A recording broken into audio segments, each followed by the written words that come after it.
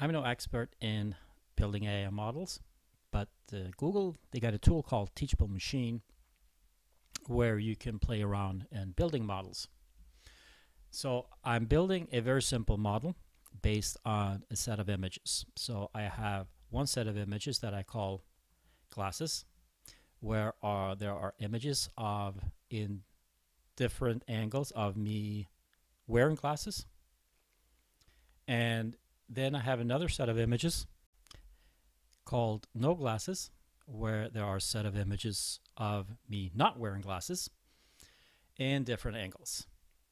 So now I can train the model that I've already done, and on this side where you see the video and below the video there are outputs. So it's one glasses and one no glasses. So if you see that it's detecting that I'm wearing glasses, and if I remove my glasses, it detects I'm not wearing glasses.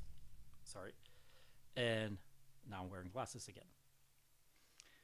So this is a very simple model, and of course this is not going to be, working in all the scenarios. As you see, there are parts when it misdetects, or if this will work on another person, maybe not. But this is just for the demonstration. So then you can export this model, and then you go up here, you select TensorFlow Lite, and you select Edge TPU, and then you just click download. This will take a time, but it will give you a zip file that you can open up. So now we have the camera. I'm using a Q1615 Mark III, and there is an ACAP called image classification. So this is what you see here. You open up the image classification, and this is what you see. Now we're going to import the model, so I can just select the, so I extracted the zip file, and I'm putting the model Edge TPU TF Lite in there. So it's uploading, and then I select the labels.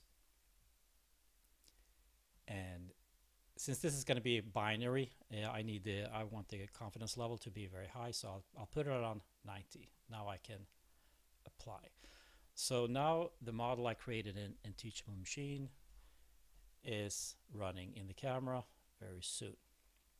So I made a little scripting that, based on detection, that I can view in an overlay. So if I go to image and the video here, the audio may not be synchronized, but now this model is running in the camera.